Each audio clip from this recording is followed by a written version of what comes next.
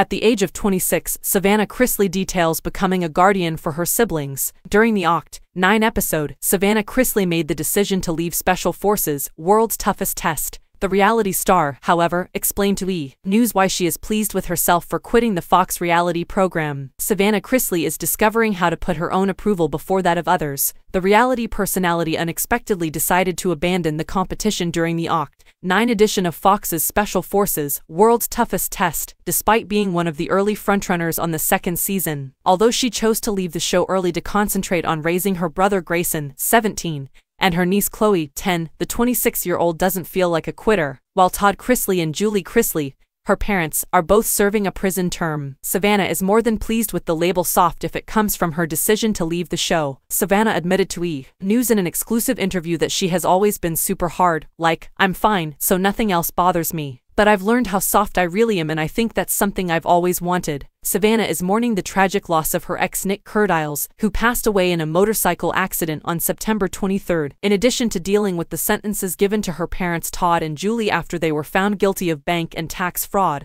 and received sentences of 7 and 12 years, respectively.